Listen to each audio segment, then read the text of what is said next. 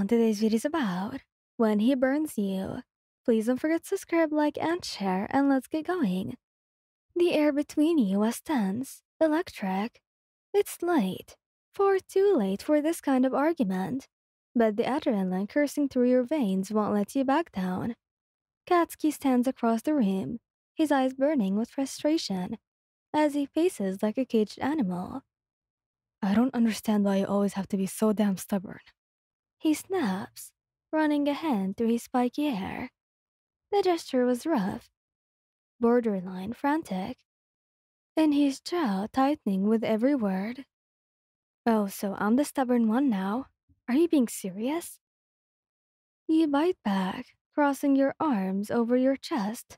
The pulse at your temples is pounding, anger mixing with something that feels an awful lot like hurt. What about you?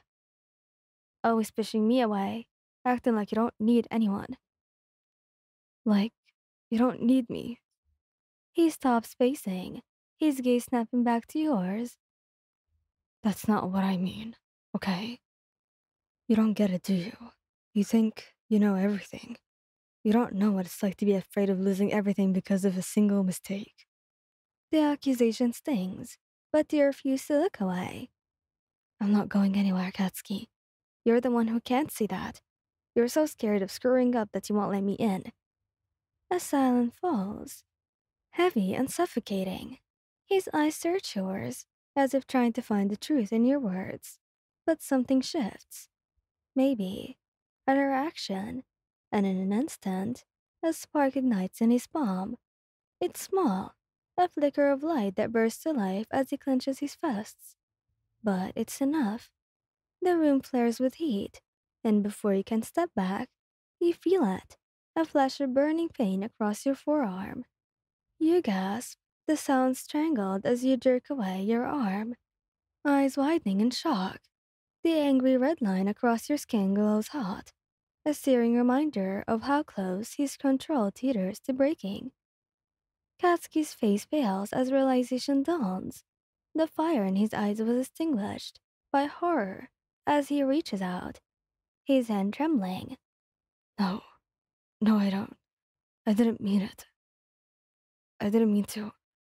He takes a step back, instant taking over, even though the sight of his stricken expression sends guilt clawing at your heart.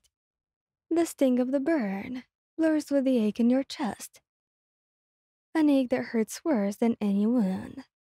Katsuki, you managed. The hurt in your voice cutting through the haze of pain and anger.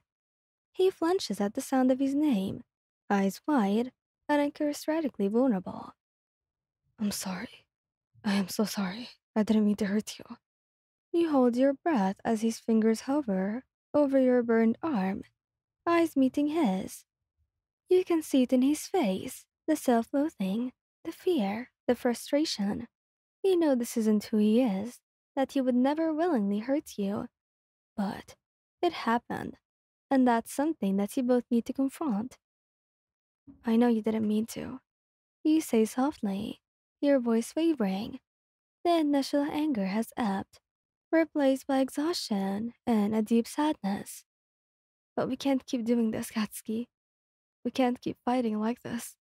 He doesn't look away, doesn't let go of your gaze as he finally dares to touch your arm, fingers grazing the edge of the burn.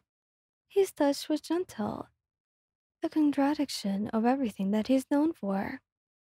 I know, he whispers, and you hear the promise in his voice. I'll fix this, I swear.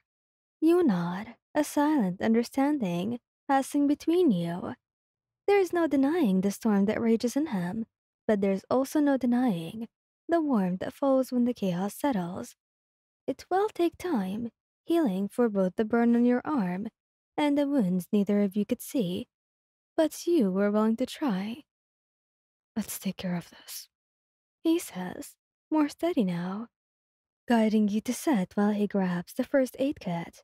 The room was silent, but for the sound of his movements, careful and controlled as he tends to your burn. And as the pain begins to dull, you feel the weight in the room shift. A small step towards. Katsuki returns with the first aid kit. His eyes go to your arm as he kneels in front of you. There's an unfamiliar shakiness in his hands as he opens the kit and pulls out what he needs. The sight tugs at something deep inside you.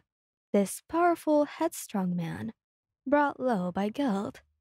The silence between you is heavy, each second punctuated by the soft crinkle of bandages and the snap of plastic as he unscrews the cap of the burn ointment. He dabs a bit onto his fingers, eyes flicking up to yours for a brief moment, searching for permission. You give a small nod, biting back a once as the cool gel touches the angry red line on your skin.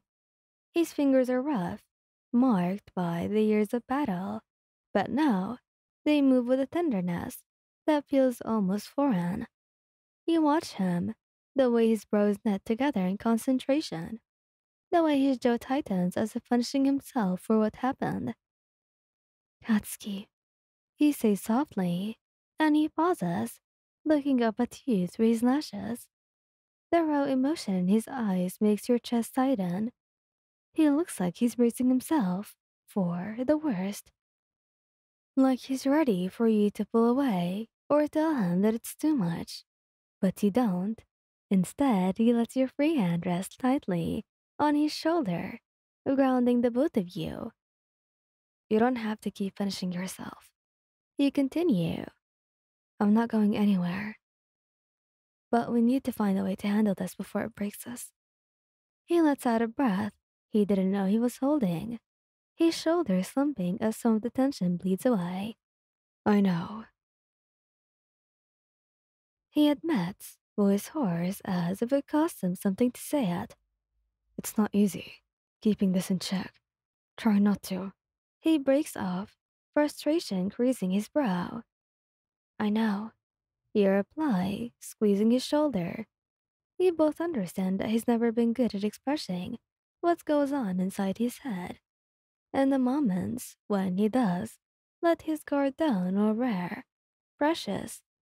He resumes dressing your arm, his touch steadying as he wraps the gauze around your burn. The rhythmic motion is almost soothing, a tangible sign of his efforts to put the pieces back together. When he finishes, he ties it off and leans back. I'm sorry. I hate that I can't just fix things and that I hurt you. It's not about being perfect, Katsuki. It's about trying and learning and not shutting me out when things get hard. Also, not hurting me. You're not afraid? I am, but I'm also not afraid of fighting for us. For you. You're so damn stubborn, then.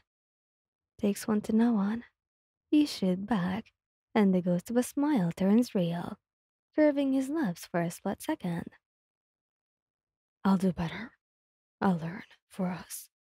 You close your eyes, allowing the night of the night to ease, replaced by the quiet understanding that love is never simple and never easy, but always worth it.